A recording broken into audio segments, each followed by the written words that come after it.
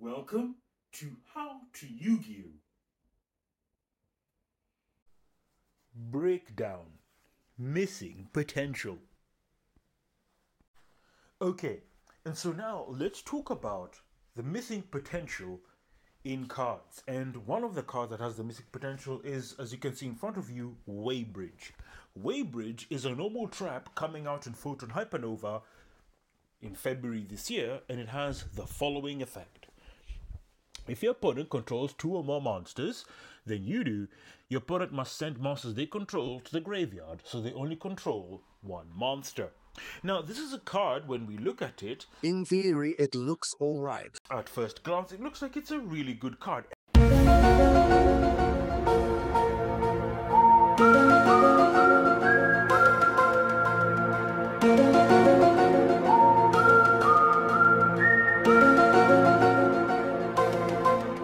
So why didn't it take off, and why has it not become a staple as Evenly Matched has become? Well, if we look at it realistically, things look alright, really. I mean, we look at Evenly Matched, and let's compare the two. As you can see, they're both normal traps. They both are for going second, but the only difference is that Evenly Matched can be activated on the hand, and Waybridge cannot. That, my friends, makes all the difference. At the end of the day, if both cards serve the same function, Are you serious? rather, and leave your opponent in a way of dealing with cards without destruction, then surely it's alright, right? You can't handle this power. I'm not so sure about that, and it's one of those cards where it's a bit of a shame, really. I don't know why it didn't take off, and I don't know why it didn't become a staple, because Konami has hit the right beats here, especially when it comes to creating a new going second card that would be good for the game. It has all the right elements of a good card, and it's such a shame that this card is missing a lot of potential to be the best or a new staple card for going second. We'll see whether it's going to gain popularity in the future, but as of now, coming out this year in 2023 in February, it has failed and has been missing a lot of potential. And here we have our other card that's been missing a lot of potential, and that is Fusion Duplication. For all intents and purposes, Fusion Duplication looks to be a fantastic card. It has the ability to copy any spell or trap card, or any card in general, spell or trap, that mentions the name Fusion in it, or polymerization in it. We all know copying can lead to a lot of broken things. And so with such great range, with such abilities, you would think this would be a really good card, and it would see some potential for its usage. You are absolutely right. But, as we've seen, this is a card that has faded to obscurity. Especially, initially it was played in Branded, but with Branded's future support that it's had in Cyberstorm Access, it's sort of faded out. And this is a card that is pretty understandable why it faded out.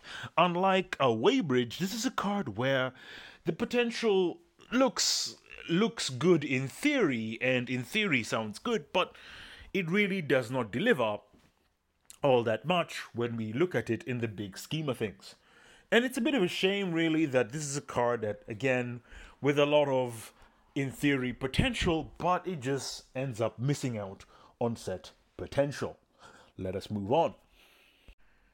And we have our final card that is missing a lot of potential, and we see it with Time Tearing Morganite. We look at Time Tearing Morganite, we look at those effects, and with its effects, with what it does, it looks to be a card with a lot of potential at first glance. Facts. The ability to draw two cards instead of one during your normal draw phase. You can conduct two normal summons instead of one. Only added cost there is that you cannot activate any monster effects when you normal summon this turn. So, and these are the sort of effects you have, and those apply for the rest of the duel. So it's a very powerful restriction. But with the restriction comes, instead of drawing one card, you draw two. Instead of one normal summon, you have two normal summons. So it basically doubles up what you do. And so, in theory, this looks to be. You would think this would be a good card for trap decks. For example, for a deck like Labyrinth or Trap Trick, you would think this would be a fantastic card, right? Trap Trick would love it because they'd be able to draw two cards. And it looks to be a good card.